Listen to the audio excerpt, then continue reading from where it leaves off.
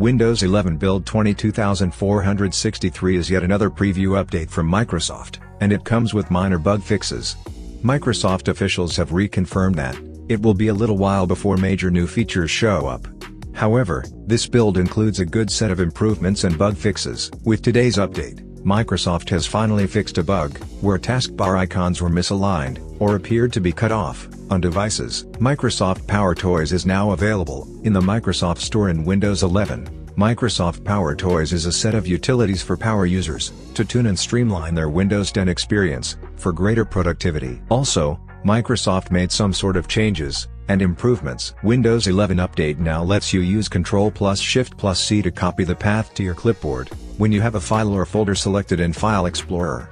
Microsoft is a bit slow in implementing rounded corners in each aspects, but now you can see rounded corners of the pop-ups shown when clicking Identify Displays in Display Settings.